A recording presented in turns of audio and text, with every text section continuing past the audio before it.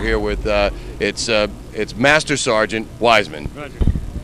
So tell us a little bit about we talked a little bit about the mission of, and I keep calling it the hazmat crew, but you have a more official name for your team out here. We're the 64th Weapons of Mass Destruction Civil Support Team.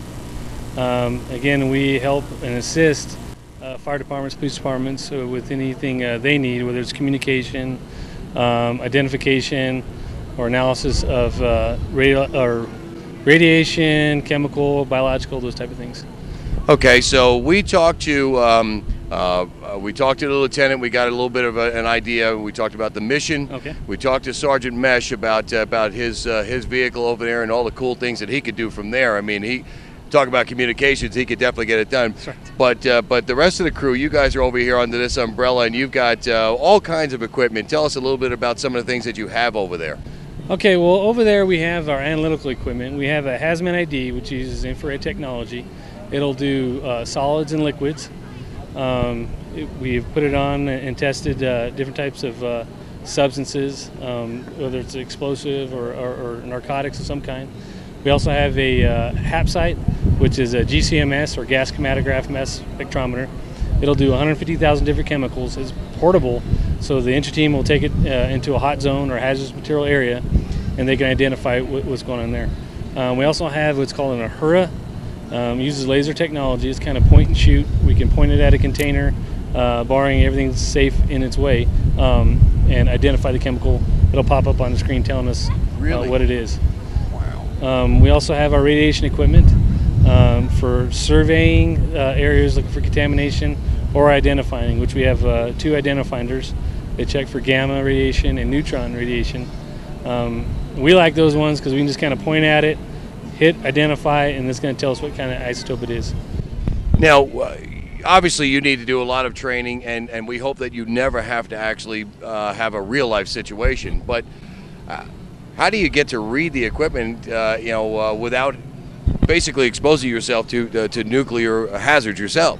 Well, as far as training goes, the average team member, when he comes on, or he or she comes on, they can pretty much expect to be gone around 260, 285 days the first year.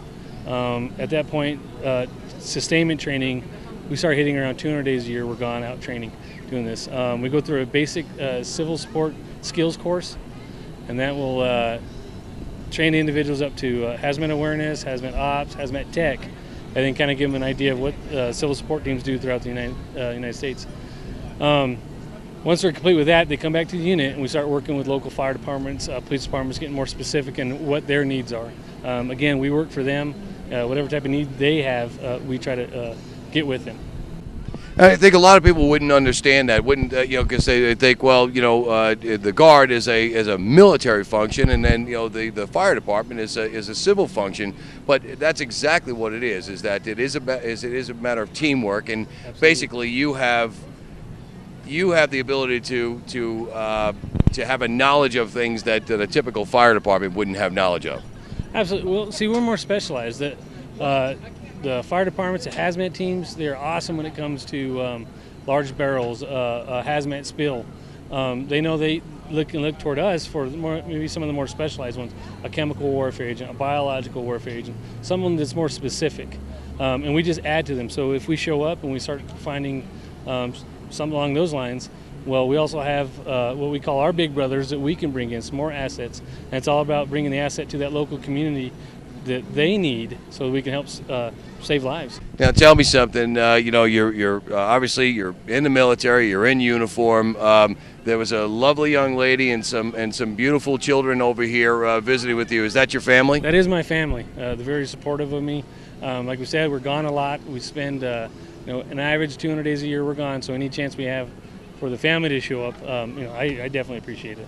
So, wow, National Guardsman, you're a human being. You're just like everybody else. You're just serving a function to try and protect us throughout the course of the year. Absolutely.